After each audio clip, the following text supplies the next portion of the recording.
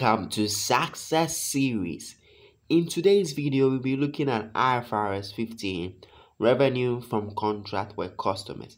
But in today's video, we'll be looking at construction contract of IFRS 15.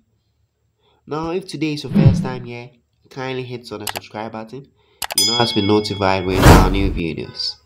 Moving on. Today we are looking at IFRS 15, but we'll narrow our discussion to the construction contract of IFRS 15.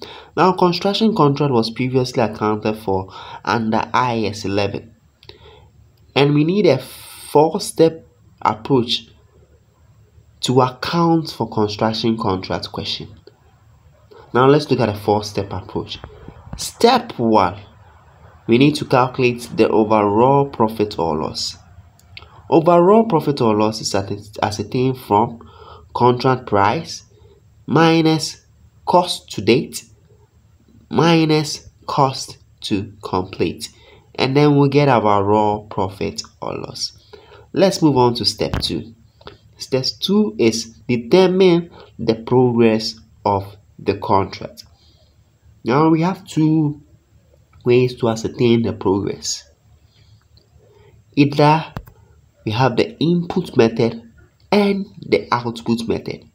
Now the input method is ascertained from cost to date over total expected cost multiplied by 100.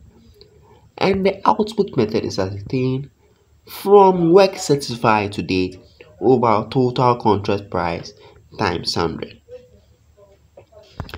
Now, if progress cannot be measured, revenue should be recognized only to the extent of contract cost incurred. So this occurs basically in some questions whereby you cannot numerically ascertain the progress. In this case, make sure you account for the revenue to match the exact cost that you have incurred, to the exact cost incurred. So yeah, this means that in this case, you won't be able to ascertain a value for your profit or your loss. So profit or loss will basically be dash in this case. Now let's move on to step 3. Step 3 is preparation of the statement of profit or loss. How are we going to prepare? We'll first pick our revenue. Now revenue, how do we ascertain our revenue figure?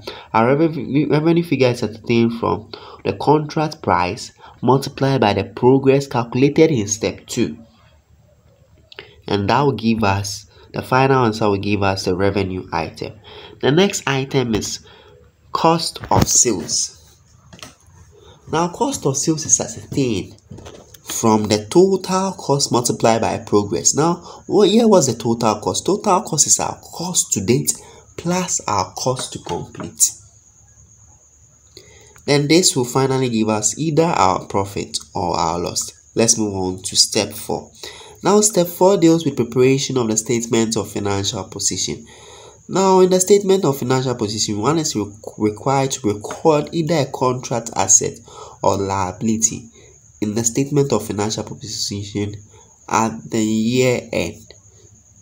Now how do we get contract asset or liability? The formula to guide us is, we'll first pick our cost to date, we add our profit or our loss, we deduct bill to date, and then we get our contract asset or liability.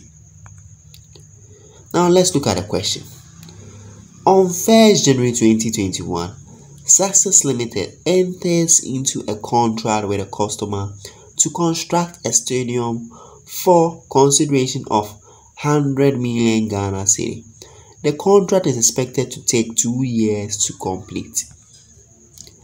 At 31st December 2021, Success Limited has incurred cost of 24 million Ghana cedi.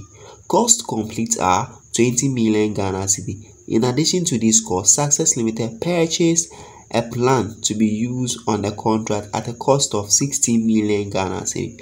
This plant was purchased on 1st January 2021 and will have no residual value at the end of the 2-year contract. Depreciation on the plant is to be allocated on a straight line basis across the contract At 31st December 2021, the value of the work certified was 45 million Ghana cedi and the customer had paid 11.4 million Ghana cedi. Required. How should this transaction be accounted for in the year ended 31st December 2018 using both the output and input method? So now let's look at how we are going to solve. First, we need to collect our data, and in our question we're given contract price as 100 million Ghana cedi, whereas cost to date was 24 million, cost to complete was 20 million, planned cost was 60 million, depreciation will be 60 million divided by 2. Remember that our question gave us that the plant was for 2 years, so it will be 60 million divided by 2, which will give us an annual depreciation of 8 million. Work certified to date is 45 million. Built to date is 11.4 million. Then let's look at how we go about with the solution. Now, step 1, we need to calculate overall profit or loss. Now here we just state our contract price, which was 100 million. We deduct our cost to date in the question, which was 24 million. We deduct our cost to complete, which was 20 million. Here in our question, we are given an additional cost which was incurred, which was a planned cost. So this must form part of our cost to date. So here we can either choose to represent it separately, or we can choose to add it to the cost to date in our question. But in this solution, we represented it separately. So planned cost is also 60 million. We deduct all this from the contract price, and then we get our overall profit to be 40 million. Now, step 2, we need to determine the progress of the contract. Remember, we have two methods of measuring the progress. So we have the input method. Let's look at the input method. The input method, we know that the input method is cost incurred to date over total expected cost multiplied by 100. Now, our cost incurred to date is 24 million plus 8 million. Now, the 24 million is our cost incurred to date, whilst the 8 million represents the planned depreciation for 1 year. So in our question, it was only used for 1 year, so we can only account for 1 year of the cost of the asset, which represents depreciation. In so here it will be 24 million plus 8 million, then over the total expected cost. Now, total expected cost, we have our cost to date, which is the 24 million, cost to complete, which is the 20 million, plus our planned cost, which is the 16 million. Then we multiply by 100. We will finally get 53.33%, or 8 over 15 in terms of fraction. Then we have the output method. Output method is ascertained as work certified to date over contract price multiplied by 100. Now, work certified to date is 45 million. We divide by the contract price, which is 100 million, and we will multiply by 100. Our final answer will now be 45%. Now, let's look at step 3, where we are required to prepare the statement of profit or loss. Now, let's use the input method. Now, with the input method, remember our progress was 53.33%. We are going to use that to ascertain for our revenue and that of cost of sales. So now let's start.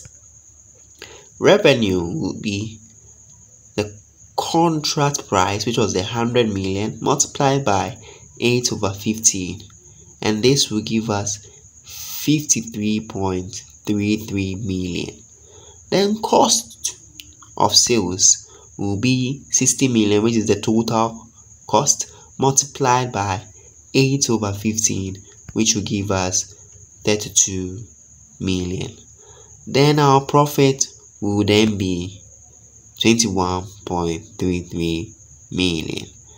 Let's move on to the statement of financial position under the input method. Now, in this our question, we're having a PPE item, and therefore we are required to show the non-current asset net book value or its carrying value in our statement of financial position. This will then be 60 million representing the cost of the asset minus a 1 year depreciation, which will be 8 million. So it will be 60 million minus 8 million, which will finally give us 8 million. Now let's move on to ascertain our contract asset. Now contract assets will be the cost to date. Remember here the cost to date is 24 million plus the 1 year depreciation, which is the 8 million, which will give us 32 million. Then we'll now add our profit. We had a profit of 21.33 million. We'll then deduct bill to date. Remember, bill to date is the amount the customer paid, and the question we were given that the customer paid 11.4 million. Then our contract asset will now be 41.93 million. Let's move to that of the output method. Now with the output method, let's look at how to prepare the statement of profit or loss. Remember that with the output method, we had